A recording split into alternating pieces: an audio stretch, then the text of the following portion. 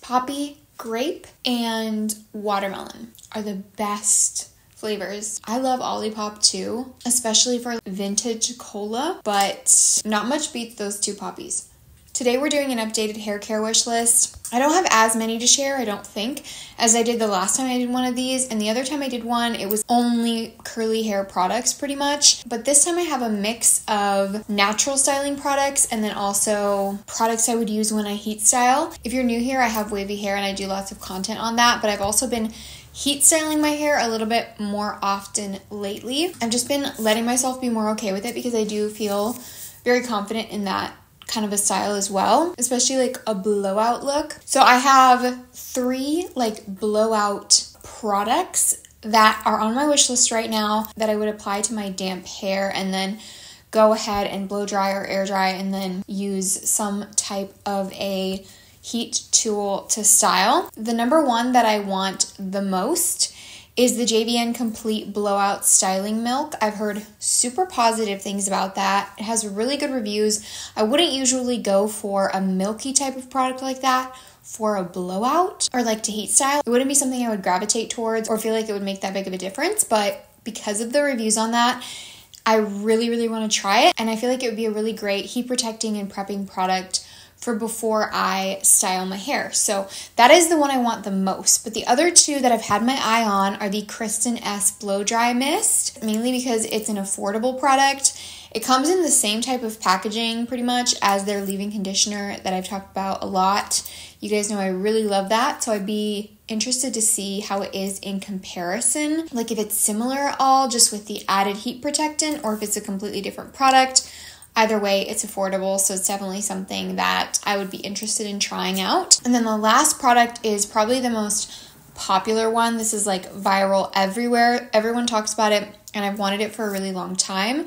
But I'm not sure if it is a heat protectant, and I really want a product that is styling and prepping, but also heat protecting, because I don't want to have to do like multiple steps before I'm styling my hair. So that is the Color Wow Dream Coat Spray.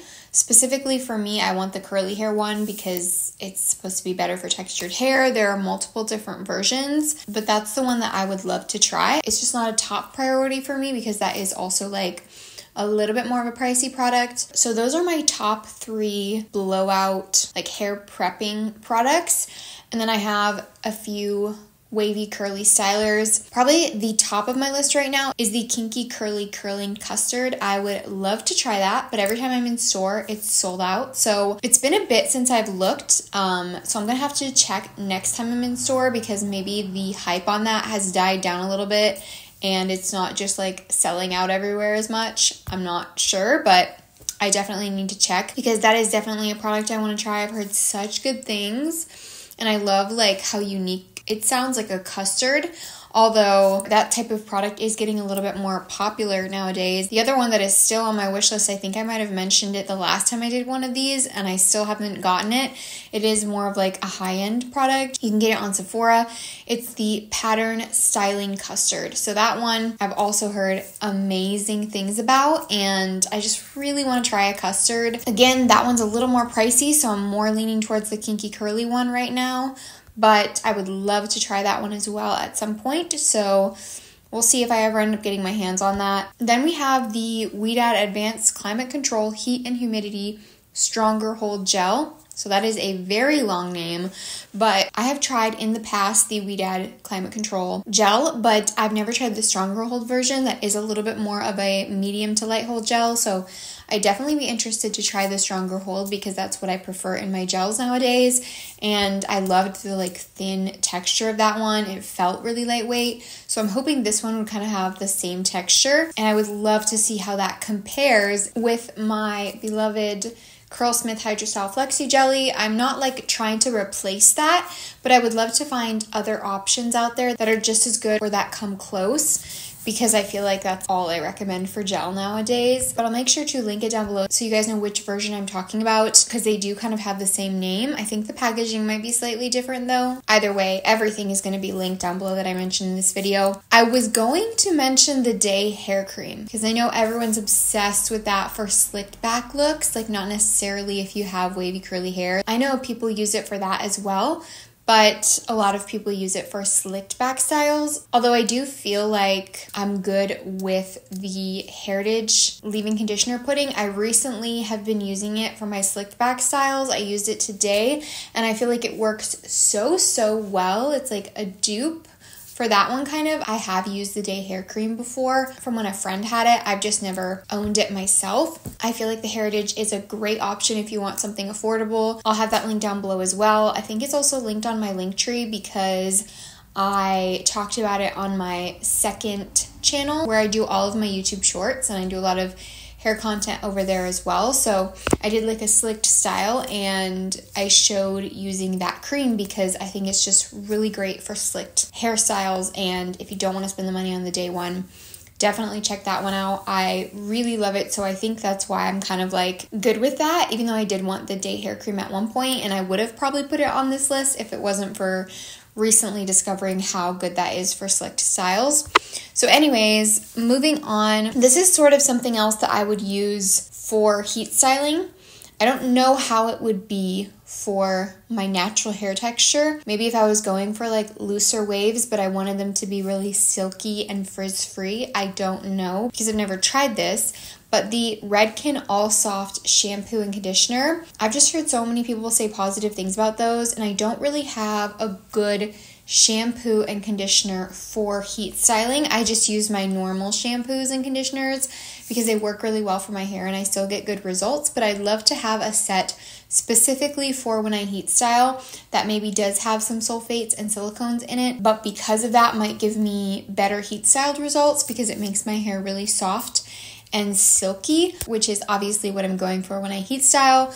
So those are like the top of my list right now for shampoos and conditioners. I don't really have any others on my wish list because I have everything I need in that department besides heat styling wise.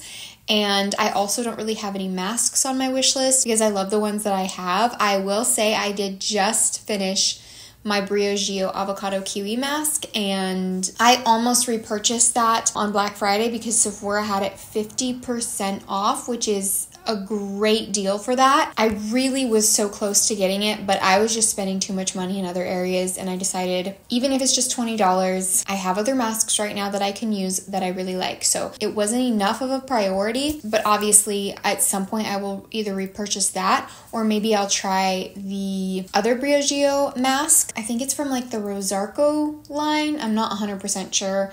But it comes in like the white tub with like the colored bee for Briogeo on it. I'm sure you guys know what I'm talking about. Don't know why I can't remember the name right now. But that might be a mask I'd want to try as well. But I do love the avocado kiwi one. So definitely one I would repurchase at some point. Moving on. Actually, you guys, did I seriously lie? Because the next product is sort of a mask. I guess it's not technically called a mask, but it comes in a little tub. I've had it in the past and I used it as a mask back then, or like in place of my conditioner. But anyways, this I would use for when I heat style because it also kind of has that smoothing effect. It does have silicones in it, I believe. I had this years ago and I used to love it way back before I discovered how to style my natural hair. But then I just forgot about it and I've never used it since. And then recently I saw Melinda use it in like a short or an Instagram reel or something, and I was like, I need that again. So it is the L'Oreal Elvive Total Repair 5 Damage Erasing Balm. Again, I had this years ago. I heard Kathleen Lights talking about it and I picked it up and I really liked it as like a mask or like using in place of my conditioner. So definitely want to pick that up at some point because that is more affordable. So even if I didn't go get the Redken shampoo and conditioner, I could get that to use as like my pre-heat styling treatment sort of to give me that silky hair. So I definitely think that's going to be one that I do pick up pretty soon. Which, speaking of, the last product on my list is a hair tool. It's the Revlon Smoothstay Coconut Oil Infused Curling Iron. So I have showed you guys my heat styling routine in the past.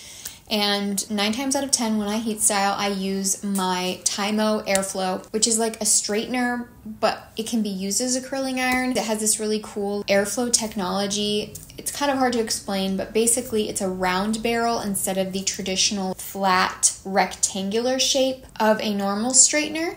It has like the rounded edges so that it's really easy to curl your hair. And then there are little holes on the outside that blow air out to cool your hair and set it as it's being curled. So that gives me like beautiful, loose kind of waves. And that was what I've always done for the blowout kind of look on my hair when I heat style. But recently I have discovered rollers, Velcro rollers, which are life-changing because they give your hair so much volume. And it does take a little bit more time, but I don't mind that commitment because it lasts so long on my hair. I will easily get a full week out of it, and by the end my hair is still like completely in those big bouncy curls. So when I do that style, I prefer to use a curling iron because it gives my hair more of that curled look, and it just works better than trying to use my airflow. I do have a curling iron that I use when I've done that style, and it works, like it's okay, but it's really old. I've had it for years and it's just not, I don't really love the wand shape of it. I really want a clamp curling iron.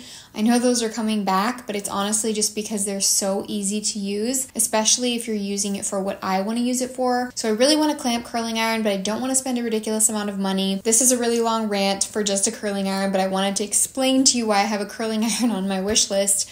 So the Revlon is like the most affordable one that I could find that has really good reviews. Everyone says they love it, works really well, very simple, sleek, just all black curling iron, and it's affordable. Again, it's specifically the Smoothstay coconut oil infused curling iron. That is another one that I really want to pick up soon. Probably my top 3 on this wish list right now are that curling iron, the L'Oreal Damage Erasing Balm like mask thingy, and then the JVN Blowout Styling Milk, because I've been getting more into heat styling, and those are things that aren't too expensive that I can pick up and use for when I heat style my hair.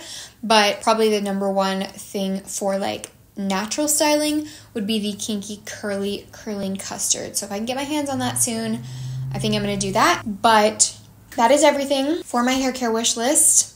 I feel like I ranted quite a long time about some of these, but hopefully you guys enjoyed this video. Let me know in the comments what are your like top couple things that are on your hair care wish list right now.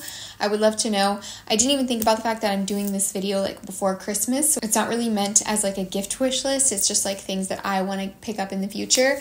But thanks so much for watching this video. I really hope you enjoyed it. Also subscribe if you're new. I would love to have you join the family, and I will see you in my next video. Bye.